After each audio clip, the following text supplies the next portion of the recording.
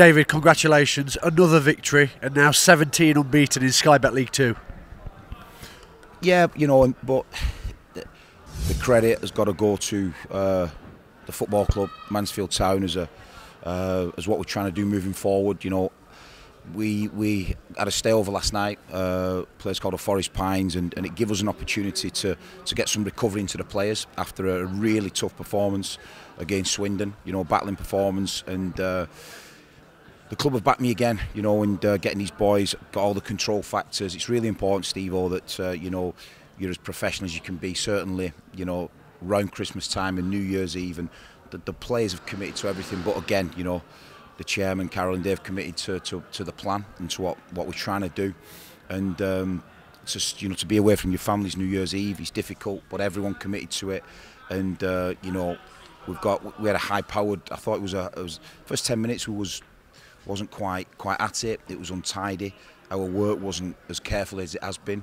But once we'd sort of got used to our surroundings and used to, you know, and worked them out, you know, how we knocked 2, 3, 4 goals to the good, I don't know. I really don't know.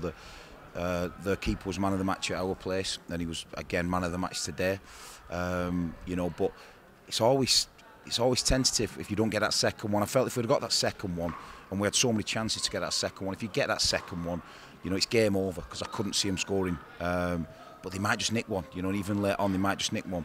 But Logs was a passenger second half. He had to do very little.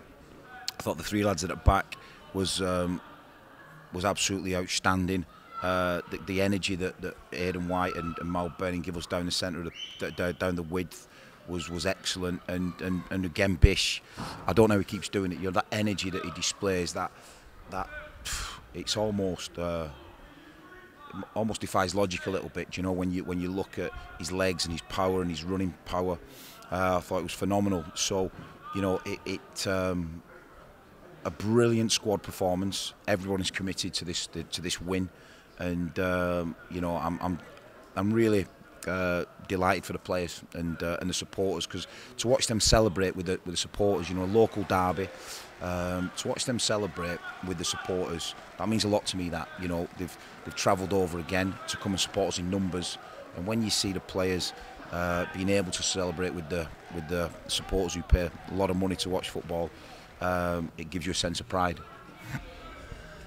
Because you're playing amidst this statistical unbeaten run, do you feel like you're getting momentum because of the run which you're on? A remarkable run. I think when we talk about momentum, I think pre-season give us that, Steve. I think when I look at building a foundation and building, you know, a platform of work and a real solid platform to work off, I think what we got, the work we got in for 6 weeks, that will give us the foundation and the platform to go on a run like we've gone on. But, you know, this is a difficult place. I think they've won the last 5 home games here. They've really turned the corner since we beat them at the one call. You know, they've really turned the corner, and they're young, they're energetic, they're doing exactly what the manager asks. They play with a no-fear approach, and you know, they've got some dangerous players. So it's a really good win. I think the conditions sort of helped us a little bit. I've been at Grimsby on a Tuesday night when it's absolutely, you know, flying in here. You know, the wind and that it's like an hurricane at times. But today it's been still, it's been calm, and you know, and the surface was okay.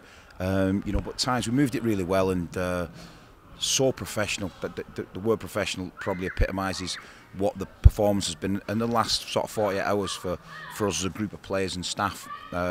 My staff, you know, have committed incredibly to this result. The backup staff, whether that's massage, whether that's, you know,